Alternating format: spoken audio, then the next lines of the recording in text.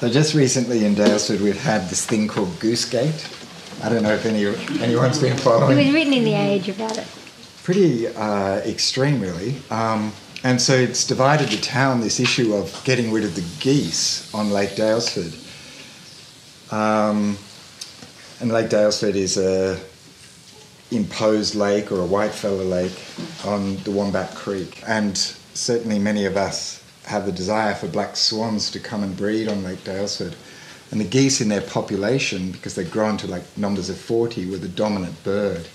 But I've noticed in other parts of Australia, geese and black swans inhabiting the same waterlands, and in fact the same nest in Belgium 3 weeks ago, and documented 2 muscovy ducks, 1 widowed black swan who must have lost his or her partner, and 2 geese, all making the same nest under the Belgian River Bridge. And I emailed these off to with photos off to our new biodiversity officer, saying I totally would love to see black swans on Lake Daylesford, but I think it's a case of just needing more neopeasants to start eating the geese rather than actually remove all the geese and displace them, really. So we pulled out a very old song from our poem, sorry, and we put it to music. And we've changed some of the lyrics, as you'll hear.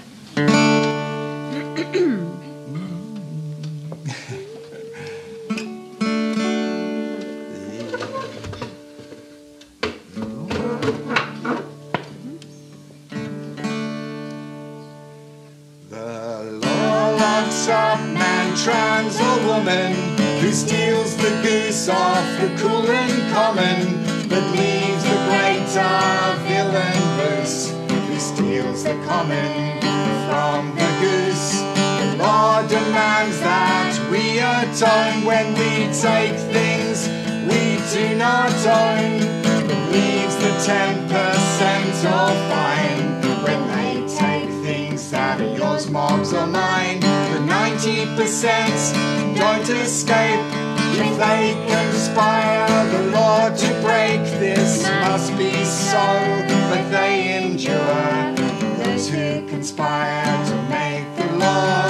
The law locks up man, trans or woman, who steals the goose off the cool and common, but leaves us still a common back till they go and they steal it.